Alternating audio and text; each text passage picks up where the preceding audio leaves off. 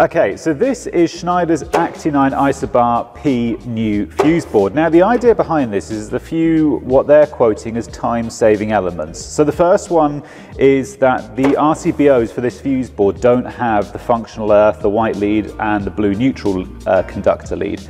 The idea is that when you plug it in, the neutral and the functional earth is built into this main rail here on the center of the panel, so you don't have those fly leads anymore, which I get that should in theory save quite a lot of time. So we're going to put that to the test a little later. But one of the other things I'm just going to show you now, they've also got, I'm not going to use it here, but they did send me one just to demonstrate what it looks like.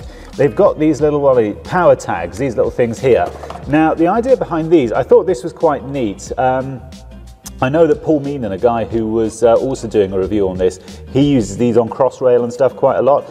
Really, really clever. You put your RCBO in or whatever, and you put this over the conductor which goes into the MCB or whatever it is, and it feeds back data on that circuit to a computer or wherever, and it just gives you all the stats for the circuit, how much load you're pulling, any issues, problems, and it's all done through Wi-Fi. So I do quite like the idea of that.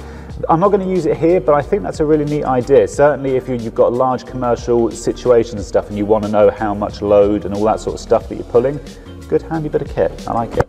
Right, to be fair, there's not actually a lot of point in me talking about this. I might as well just fit it and we'll see how we get on. Right, first observation, not that it's a negative criticism, but it is a behemoth of a thing. It is heavy, but it is, that said, it's well made. And it feels well made, you know, and you pick something up and you use it, it just feels solid. So, a good shout, I'd say. It does feel very well made, it's substantial. Okay, one thing I have noticed is that they've left a 40mm cutout for a gland underneath, which is really nice, because on some of the on the more budget conscientious brands, I have noticed they only leave a 32mm cutout on some of them, which I don't understand how they think you can get 3 phases of neutral through a 32mm cutout. So it's nice to see they've put a larger cutout hole in, which is nice. Okay, so upsides, let's talk about those first. The first thing I like is, other than it's got a good, it is substantial, but I do like the breakers. They click into this rail really well. It's just got a nice solid chunky click. And on the back of the RCBOs, you've got the yellow lever hook, and it's again, big, chunky. It's been thought through. This isn't a product that's been just someone behind a desk with a load of biros here who's just designed it and just produced it.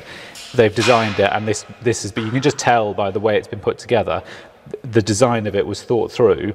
They've taken it out on site, tested it, made amendments, and this is the end result. And you can tell that just by the way everything it works, if that makes any sense. And I like that because it means that this has been site tested before they produced it, which is nice.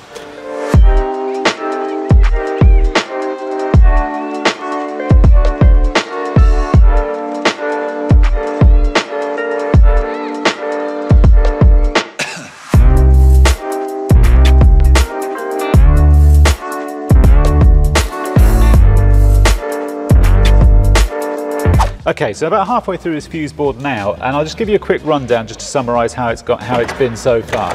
First thing I like is the isolation tabs. I think that's a really, really smart idea, and a big hats off to Schneider for thinking of that.